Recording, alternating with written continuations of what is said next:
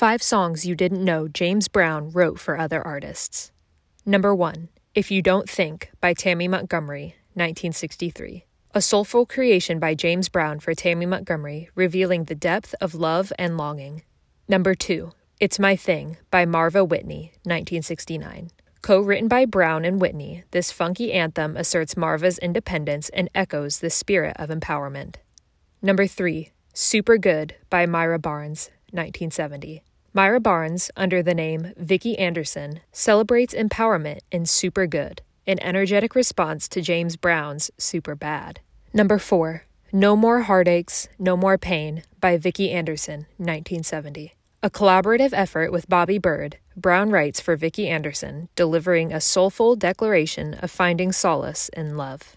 Number 5, Think About It by Lynn Collins, 1972. Brown and Lee Austin co-wrote this iconic anthem for Lynn Collins, a timeless funk classic sampled in over 3,000 songs.